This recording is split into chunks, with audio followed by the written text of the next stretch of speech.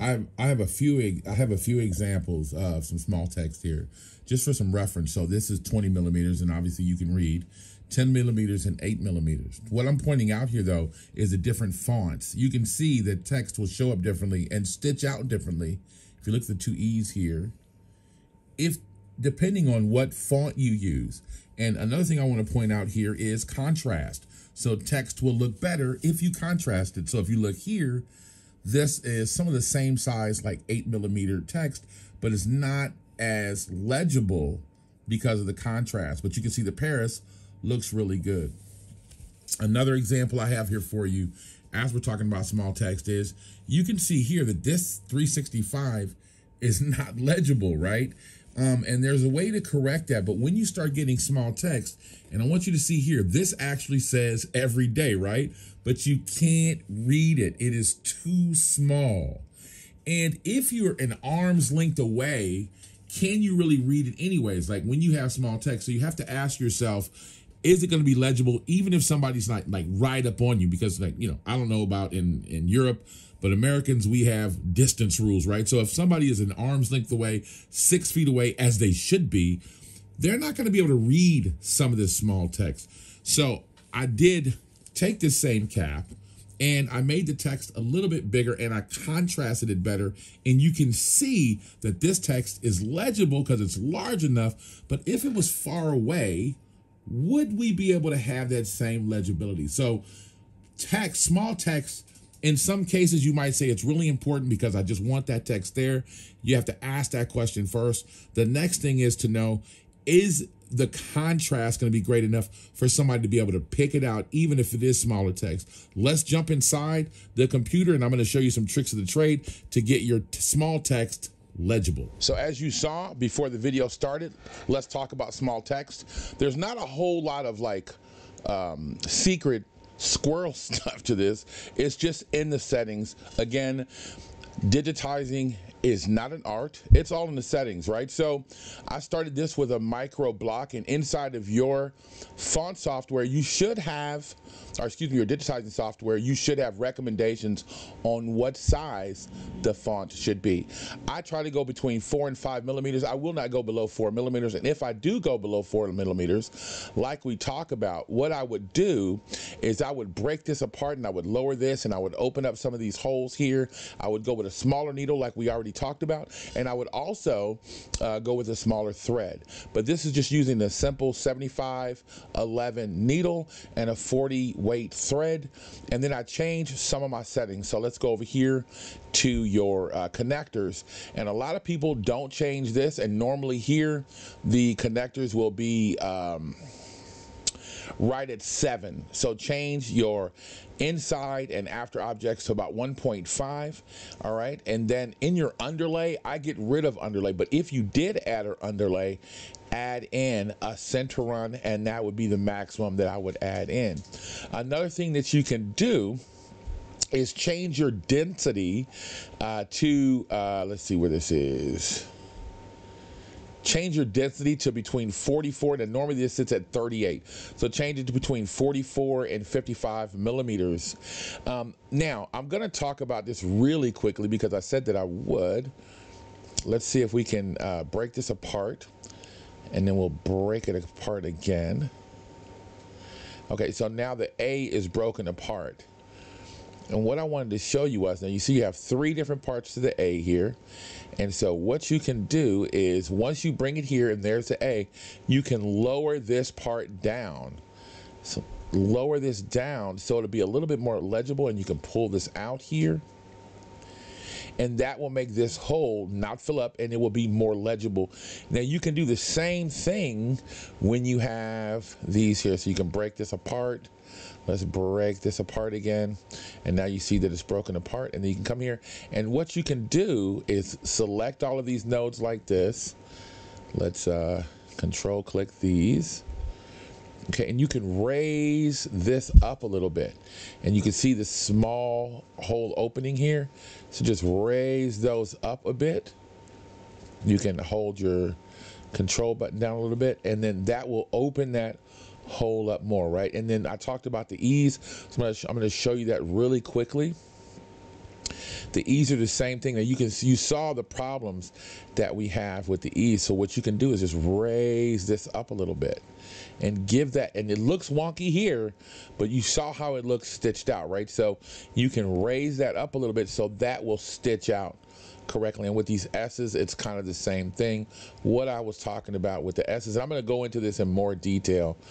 I was talking to my wife about this earlier, and when we stitch, we're going to change out the needles so we can show you exactly how this works with a smaller needle. We're going to use smaller text. I'm going to go more in depth on how you can actually get these letters, and what you can get these letters, and it will, in your software, well, at least Wilcom will automatically save the letters once you have them. So we can lift this up a little bit. Okay, and then we're going to delete those nodes, and that will open that space up like I told you about, right? So you can take all of your S's. Now, it is possible, and I'll show you another video, it is possible to, every time you have the letters below 4 millimeters or below 5 millimeters, that the letters will automatically show up like this, so you don't have to do this every time. So let's go over the settings one more time. So as you know, these are 5 millimeter, between 4 and 5 millimeters. We have no underlay, or you can use a center run. You want to make sure that if you had any overlaps, to get rid of any overlaps that you might have, because that's obviously going to get in the way of what you're doing. You can also, if you want to, use a center run, but I probably wouldn't use any. Also, as we talked about, you can use a 65 or a number 9 needle. You can switch your thread out to a 60 weight thread. You can also move the density like I talked to you about, move any underlay, we already talked about that, and minimize your holes. And this is what I was talking about here. So again, take these A's, you can, the O's if they're small, depending on what font you're using, like this P is another letter here, you can break that apart, break it apart again. And now you're gonna know what we talked about. You can just select those, right, and then raise. I almost didn't break that apart enough. Let's break it apart one more time. There we go. And take those and raise that up to get this hole wider in here. You can actually come in here and you also select these nodes and raise that up again to get more space in there. So these are ways that you're gonna have to hand edit these letters, okay? And the B is another one that's a booger here, right? So you're gonna wanna break that apart. And this letter is a little bit more difficult, so I'm not gonna do it live here for you right now, but you would raise this up, and then you would come inside of here, and you raise that up right there to get that hole to be bigger in there.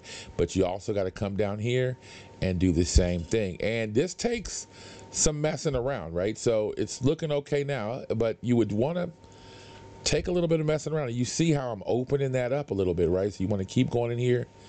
And then what you're going to have to do is stitch it out. You're going to have to go in there and stitch it out and make sure that everything looks okay. Here, the way it looks here is not going to look the same way that it's going to look. Now, the next, when you stitch it out. Now, the next thing I want to do is go to your connectors. And here, you want to take this out from being a 7, which is normally is, to a 1.5. And that's going to be inside and after the object. Cut these trims off. Usually, you want to cut the trims off if you want to. Cut all your trims and all of your underlay you want to have. So you don't have any errant threads running through there. Any one thread could throw everything off, right? And that's pretty much it on small text. Very short video. It doesn't need to be an hour and a half long to explain this to you. Just rewind the video and go over it again. And the biggest thing you can do, the best thing you can do, is break these apart and test. You have the machine right in front of you, right? You have to go test. So you drag, excuse me, let me go back here, and then you see we can drag this down, right? And make that A a little bit bigger. It's up to you to go in and test and keep stitching it out. But those are hints. And again, I want you to remember that if Do you need to really see that text? If you don't have to read that text, if you can't read it two 6 feet away or 2 arms distance away, you might want to rethink whether you really need that small text. But if you decide to say, yes, I need the small text, go for it. Let's look at the stitch out.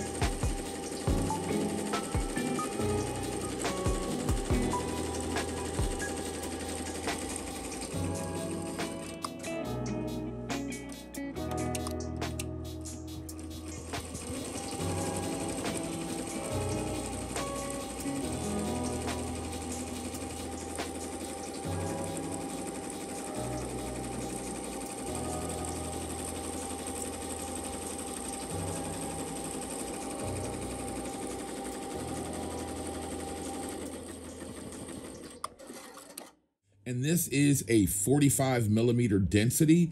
And as you can see, we do have some loose threads here that needs a little bit of cleanup, but we have some legibility here. I want to point out a couple of things. Look at these E's. This is one of the first things I ran into when I started to stitch out, because my brand has an E in it and they come out wonky like this. Now, I'm going to show you how to fix these in another video, but a giveaway would be you need to kind of stretch up this part here and make sure, because your push-pull on this particular letter is weird. If you notice, you almost have a little gap there as well. Other than that, also on the R's here, you can open these up. And in the video, I showed you how you can stretch these A's down. These A's are okay, but if you notice, if you went any thicker with your fill, that would fill up that little hole. So if you want to fill that hole up, you can take this part of the A and bring it down a little bit. And but these O's look really good, and these look really good. Now with these S's, I'll show you in another video on how you can edit your small text. So this, you just take a little small piece of this off of here and the S would even be more legible. This is probably the smallest that I would like to go with any text. This is about a 6 millimeter, 5 millimeter text, and it's very legible. And anything any smaller than this is gonna start getting wonky, and you'll have to start doing run stitches to spell out whatever words you want. And then again, you'll have to ask questions to yourself. Can they read it if they're 6 feet away? You can take a couple of needles and use them for small text. So let's use black and white thread on these last 2 needles. Change these over to a size 65 or a 9 if you're in Europe. And also, you might want to use some smaller thread. Now, normally in your embroidery machine, you use a size 40. These are a size 60, and this is what I keep on hand for small text. Just some simple colors that I like to use within my own brand. And you notice that I didn't get a big 5,000 meter spool of this, just a few spools to throw up there so you can get smaller text. Smaller text, remember your needle size is about 1 millimeter, and then your thread size is a certain length. So you don't have enough space in that one hole, and it's just gonna get jumbled up. So using a smaller needle and smaller thread will result in more legible small text.